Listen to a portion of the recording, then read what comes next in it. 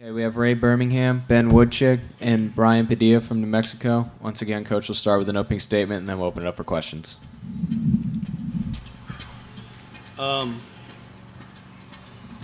Tip my hat to Creighton. Great job by Creighton. They pitched extremely well, and made the pitches when they needed to make them. I think the world of Ed Service. He's done a great job at Creighton. He's one of the good guys in baseball to me. On another fact, I lose a group of seniors this year that have been to 3 regionals, have won 2 conference tournaments and a conference championship. And they've made a big impact. They're a program that's growing fast and getting after it. So it's kind of a hard day for me.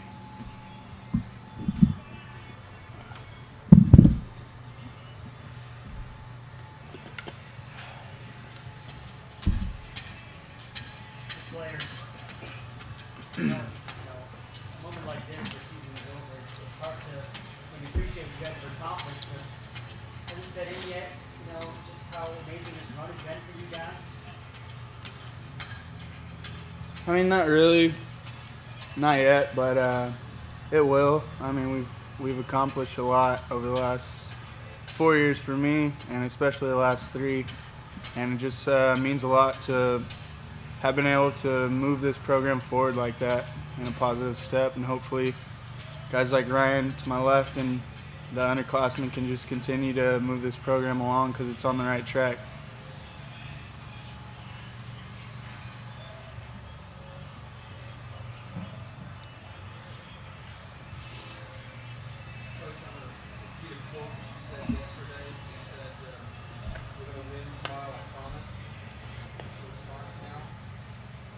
I broke my promise. I apologize. But I promise you things are going to get better. They're going to move forward. Because I made that promise 5 years ago. Both of the hitters, what was Mattingly the Creighton starter doing that made him effective? He was around the zone. He was hitting his spots, and we hit some balls hard, but things just didn't go our way today. I mean, he was definitely threw well today. Like Ryan said, we hit a lot of balls hard, a lot of balls at people. It's just kind of been the thing for us this last 2 games is just, I think, maybe trying to do a little too much. We were hot coming in, and guys were just, trying to do a little too much with each at bat. But you got to tip your hat to him. He obviously threw real well.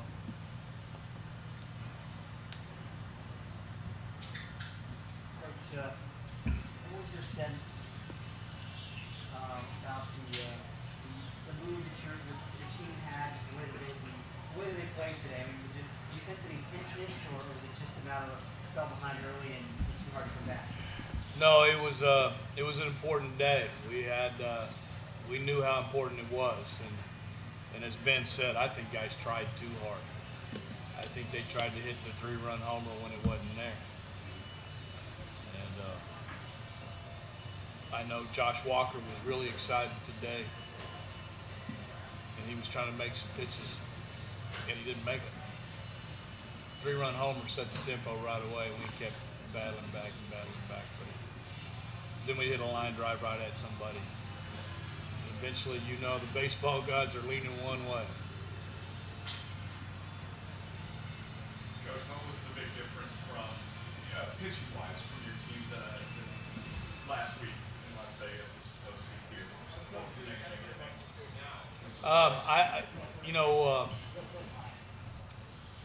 Hera Sanchez has been going on fumes for the last couple of weeks and pitching his way through it. He found a way to do it, and so he's just tired. He's just a tired kid. He needs some rest, and he had to be the go-to guy. And so last night I thought he did an admirable job as a kid that could do it with a needle touching empty. And Josh Walker today was in the biggest game of his high school career, and he tried to throw it by a couple guys, and you don't throw it by guys here with 88 or 90. And so this is his first Division I year. I think he had an eye opener, but he'll be back. He'll be back and do really well. Creighton's not a bad ball club. Creighton always plays well late anyway, and Ed does a great job with it, especially the pitching. That's the one thing that you always can count on. Fundamental baseball and great pitching from Creighton. Ray, both times you guys scored, they came back and answered with a couple of runs there in the fourth. Yeah. How big was that? Every time we climbed back up on the top of the mountain, they kicked us back down. So that affects you emotionally, especially after an emotional year and a grind and a fight and 60 games, 70, 61 games, whatever. But, you know, I always tell the kids that the guy who gets there, that gets to the top, is a team that can pitch and a team that's the hungriest. And your hunger is going to get challenged a lot.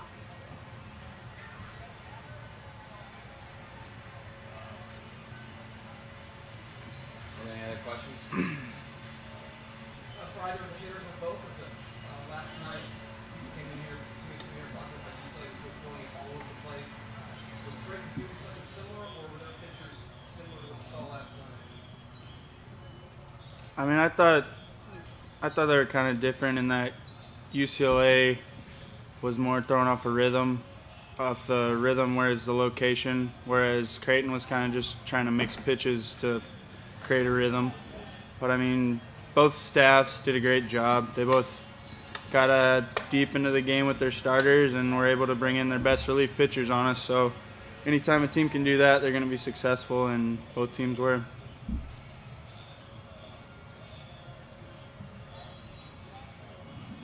Any other questions? Go Lobos. All right, thank you.